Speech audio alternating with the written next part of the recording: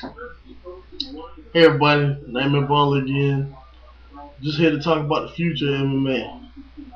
Alright, it's coming to, this right here is my MMA expert, alright? Because before I started watching, MMA, he was watching it. He told me how good it was. So I thought it was just gay. I thought it was just a bunch of, white men rolling the ground on the ground trying to help each other.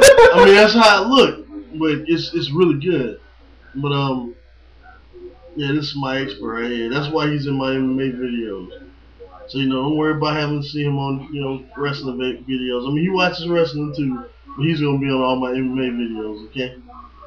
Oh, yeah, WWE sucks. It does. Alright, dude, we're here to talk about MMA. That John Cena little Superman crap. The future of MMA. Pride is taking over the UFC. I ain't gonna say all that now. Listen, I know Pride like superstar. I know Vanderlei Silva, a Pride legend. He started in the UFC and did okay. Yeah, but thing is, it was the battle of the Brazilians. Hill versus Vitor Belfort. That fight ended in 44 seconds by a 13-punch knockout. But dude, that was so long ago, man. Like, you can't even bring that up now because that happened so long ago. Oh yeah, I forgot. Sorry. I mean, the thing about Pride is, the thing about UFC is that, look, you look at it right now, you got a Pride superstar as UFC light heavyweight champion, Quentin Rampage Jackson. Right now, the middleweight champion is Anderson Silva, who was in Pride. You have, who's the light heavyweight champion? Who's the lightweight champion? Well, Sean Sherk made his name in the UFC, but it's gradually happening. Look at our other video about UFC 72. The main event has Yushin Okami in. Pride is taking over people, and the debate about which one is better, the UFC or Pride, it's about to become a reality that Pride is just better because the fighters in Pride are slowly taking out the UFC fighters one by one. I'm not even going to say all that. What? Okay, I know you have the Pride middleweight champion and light heavyweight champion said that you might go to the UFC. He's coming for the belt, dude, because he thinks he can win it because he beat Vanderlei Silva, who destroyed Quentin Jackson, and and he beat, I can't remember who he beat for the other title, but I think it was some Japanese dude, something like that. Some Japanese guy. Yeah. Can't remember. Everybody in Pride is Japanese, seem like, but it seems like it. But yeah, like he said, he's coming for the title. You know what I'm saying? I don't think he's really coming to stay. Alright, but if you win the title, then what's gonna happen then? Then he has to come back every now and again to fight. You know what I mean? Yeah, true. But yeah, it's gonna be like real tough on him. But look, even outside of Pride in the UFC, MMA is blowing up. A superstar, you know what I'm saying, Brock Lesnar is now a mixed martial artist, you know what I mean? K1. K1, he won his fight in a minute and about 3 seconds. The dude submitted because he was getting pounded. Just just normal punches, he tapped out. Oh yeah, and you have to see the position he's in. Yeah, he's in the mount, and like the guy's like, I don't know his name because he's pretty much a nobody. But like the guy's like he has Brock. He's pressed up against Brock Lesnar, like holding Brock Lesnar. He can't try that. But Brock had already passed his guard and was at the mount. But it's like he wasn't really landing those shots that you really hurt him. You know what I mean? But Brock Lesnar is like really heavy-handed. Yeah, but Brock Lesnar, he was just on top of him, just shot after shot. And he's going like this. Yeah, like that. Well, not like that. It was like like this, like that. But yeah, then on top of that, you got UFC. 73 with the 2 title matches, and Tito Ortiz Rashad Evans fight. We have a prediction of that coming a little later.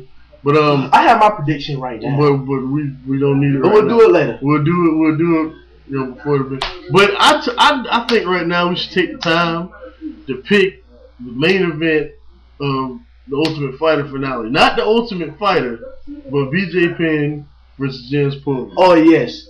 Okay. Legends. 2 legends, alright? You got BJ Penn, who, he was a good lightweight, couldn't beat Jens. That hence the rematch. And he went to the welterweight division and submitted Matt Hughes for the title. Not many people can say they even beat Matt Hughes. He submitted Matt Hughes for the title. Okay, and when Matt Hughes first came, he had a fight and won. Yeah, but the next fight he had, he lost in like a short period of time. Yeah. Okay, but the dude that faced Matt Hughes back then, or faces Matt Hughes now, will get the holy. I can't even say beat out of him. Okay, well, I'm picking BJ Penn in this fight because I think that BJ Penn, when he lost to Jens Pulver, he's not the same fighter as he was then. I mean, he's not the same fighter now because he's been out of action. Same thing with Jens. So we'll see, but where's Jens been? Jens fought 63. He fought at 63. Are you sure? Yeah. My brother's telling me, see, this is why he's my MMA expert. He's telling me that Jens fought at 63 or whatever.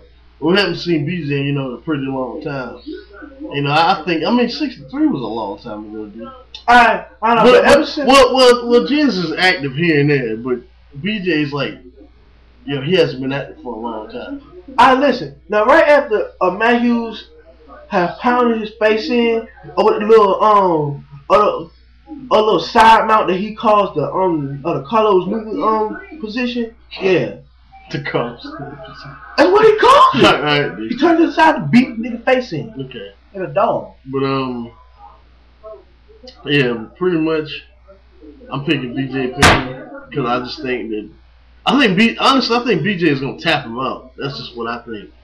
Cause I just think he is. I can't explain why. I just think BJ doesn't like the fact he lost to him at all because that if he would have beat Jens Pulver, this fight wouldn't be happening right now because BJ is like such a big name in MMA, and I think Jens Pulver is really underrated. Jens Pulver is one of the most underrated fighters of all time that I've seen. But and the greatest lightweight of all time. Don't forget that. And that's what he's my MMA legend. I'm my MMA expert. He thinks he's the greatest lightweight. He is. He is. But well, that's what he says. I'm going with him. Jens Pulver. I'm telling you, people, Jens Pulver. He may be old, but he still has. And the thing is, he's not even that old. He just had a good bit of fights. Matt Hughes is old. He's younger than him. I'll tell you something. He's not all that old. Yeah, but Jens Pulver will bring it at that finale. He will bring it to BJ, and BJ will get his punk behind knocked out. So he's picking a Jens Pulver knockout. I'm picking a BJ Penn submission win. So we just have to find out at fight night, what's gonna happen. But until then, the fight night Ultimate Fighter finale. Until then, we'll holler at y'all later. Get UFC 72 because we won't. Send me messages. Let me know how it is. I won't get it because it's $40. And no titles on the line, and the card isn't that great, so I'm not gonna order it. Okay. UFC 73, we probably will order. But Sean the Powerhead shirt. He's coming and he will kill you.